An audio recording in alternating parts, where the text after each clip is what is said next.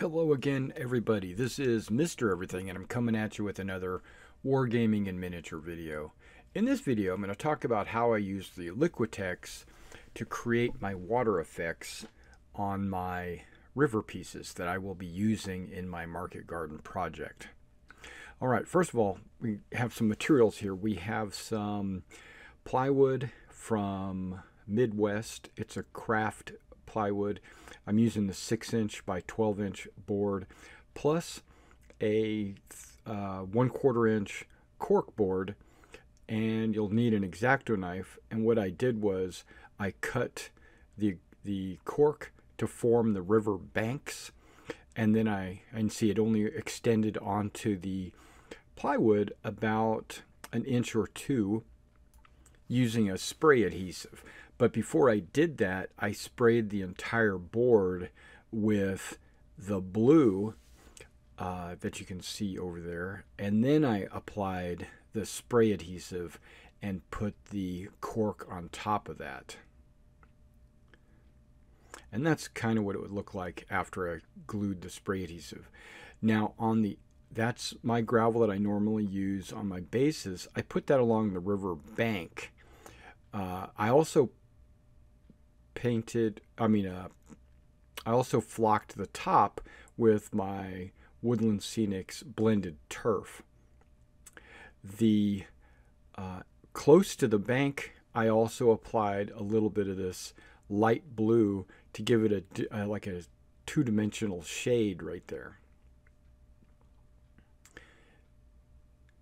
And I just, mixed, and then I applied a little water to it to make it look like it was blending from the really harsh light blue into the dark blue. Now I'm using this product called Liquitex, Liquitex Gloss Heavy Gel. It's not Liquid X, it's Liquitex, and it's about $16.99 for a little container about that much. I thought that wasn't going to be enough, and I used a 1-inch painter's brush. I just scoop it up just like that, a big clump like that, and then I apply it directly to the paint, the board, and then I just mix it around and spread it around with my brush. Now, because I chose the super heavy gel, you don't really have to worry about it dripping or what am I trying to say? Dripping or seeping off this edge of the board. It actually stays right where you put it. And now I'm using the forward pressure of the brush to push the Liquitex up against the coast. And if I was doing an ocean or something with waves that might splash in to the riverbank, that would almost be a cool looking effect the way I'm doing it right now. But this is actually supposed to be a 28mm board. You could do this board for 1200, like naval battles or what have you. But I'm using it for a 28mm effect, and I don't want it to be a coastline. I want it to be a river. So I draw the Liquitex linearly as if it was a current in the river, and then all the little brush strokes, the bristles leave their little mark. That is actually the effect I'm going for, because when it dries, you'll see all those brush marks. But because I'm going full length along the river, you're going to see the strokes. Now I'm going to put a wiggle to it. That's a little too harsh, right? That's way too harsh for the river, but I don't want it to be perfectly straight.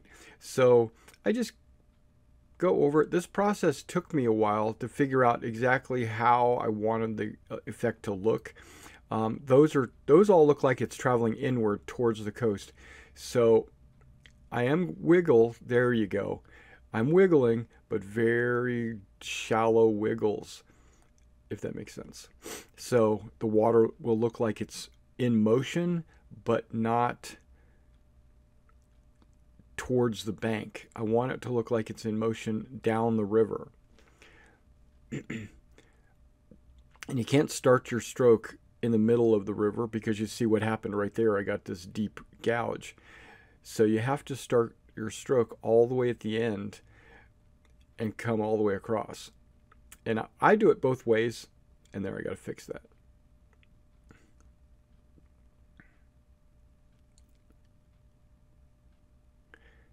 Now I thought about doing a stippling effect like this to make the water look really rough and choppy. And you could do that for an ocean in bad weather or something like that. But we're not going to do that. We're just going to do the gradual current down the river.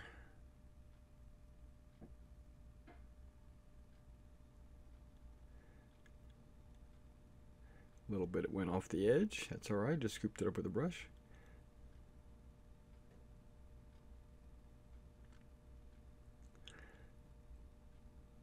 All right. Now, you're going to have to let this dry for 24 hours. And that depends on how thick you put it on. This coating that you see that I put on, that's a very thin coat. If I had applied an extremely thick coat, it might take longer than 24 hours because that thin coat took probably about 30 hours. Because I remember after 24 hours, I was like, let's check it. And I was like, no, it's not fully painted or fully dry. So I decided I'm going to add an extra layer right here. Now, I'm not going to be using this Liquitex on any other projects. And I don't want it to just dry out in my container, and I don't want to waste any. So I figured I'm just going to go ahead and thicken up. I went ahead and did the light coat on everything, realized I had extra Liquitex, so I figured I'd go ahead and do an extra coat, thicken it up a little bit. And that might be why it took longer than 24 hours to dry. Give it its little current and move in towards the coast, the shoreline there.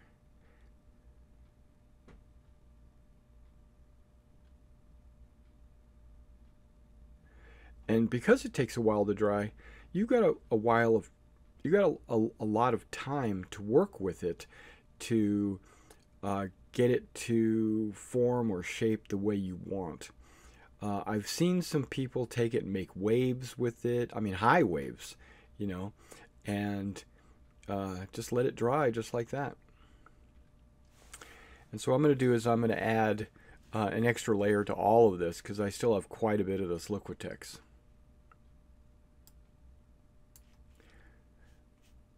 And we'll come back once I get this all dried up and I do a little bit of extra work on the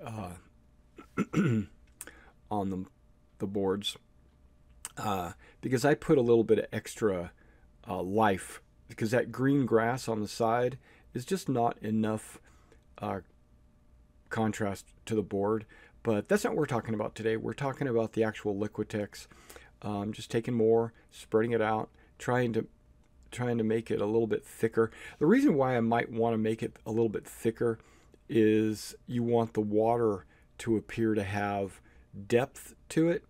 I'm using the True Blue paint to provide a color depth, but if you want the clear coating to be thicker, it'll actually also enhance your depth of your river.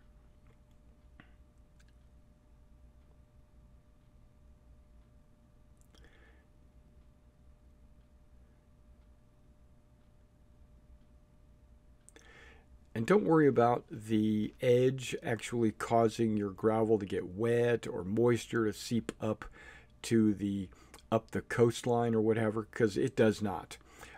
It retains its own moisture. It doesn't seep into other things. All right, now when these dry, we'll be right back. All right, guys, we're back. It's been a couple of days after I applied the gloss heavy gel Liquitex to the river pieces. You can see a couple other river pieces out here as well. I just wanted to kind of show you what it could look like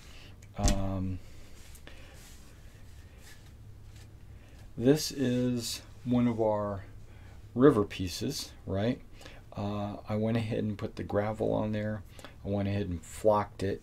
I even put a little bit of light green along the shoreline there, the coast, the bank, and then I put some clump foliage in there as well. You can go elaborate all you want, but really what I was doing here in this video is really focusing on the Liquitex and how it came out pretty good. Now I don't know if you can see that in the lighting. I'm going to try to adjust the lighting a little bit here and kind of show you the reflection, and you can see how the Liquitex holds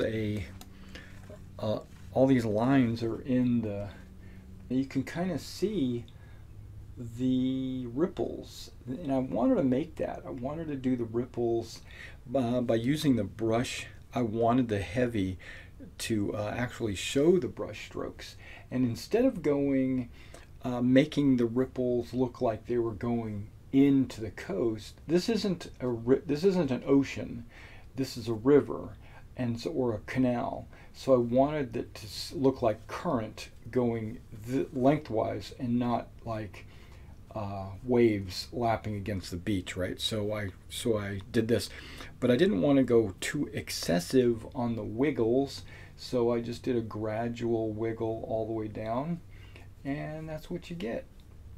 Hopefully I got that focused. All right, now let me show you the another piece. All right, now this is going to be one of the bridge pieces, obviously, because of the peninsula here. Where I got the road coming right up to the edge. But I still did the same thing. I put some light green scatter along the shore, the bank, and then I put some clump foliage in there, disguising any imperfections or anything like that as well. I took some of the flock and I allowed the flock to kind of go over the edge as well. But again, the focus is more on the current. And now I put this on wood, right? This is pretty stout, and I can go over it with a wet rag to clean it if I need to. And it's good. It's good and dry.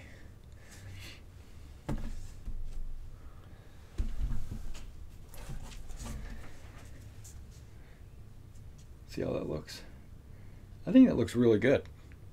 Need to put some clump foliage on this one, but all right.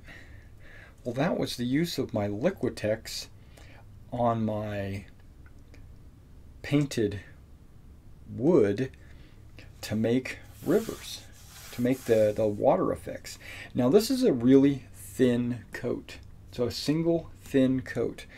I could have just applied it, let it dry, and then come on and apply it again, or I could have just put a very large heavy coat on, and it would have taken longer to dry, but it would have been thicker. But I think that turned out really well. I think that turned out really good for coast, for my rivers.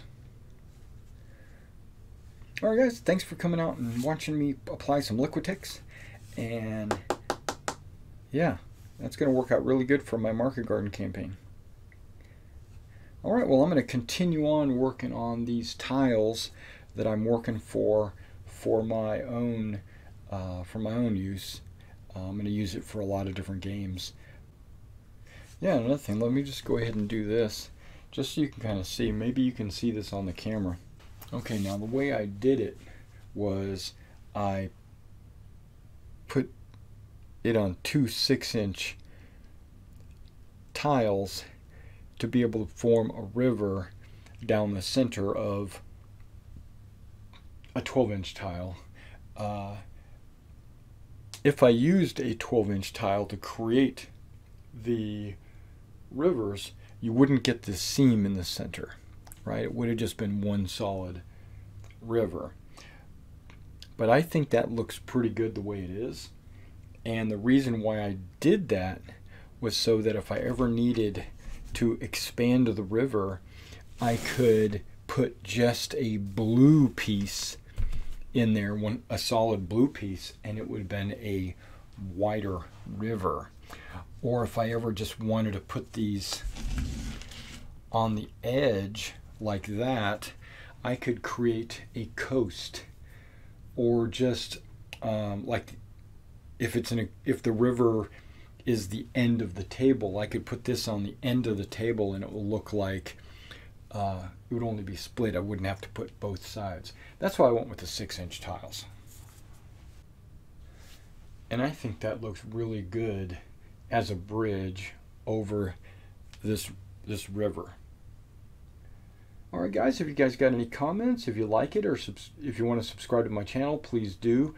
If you want to support the channel, please hit the PayPal me link in the description below, or you can hit any of the funding methods that are on, and I would really appreciate it.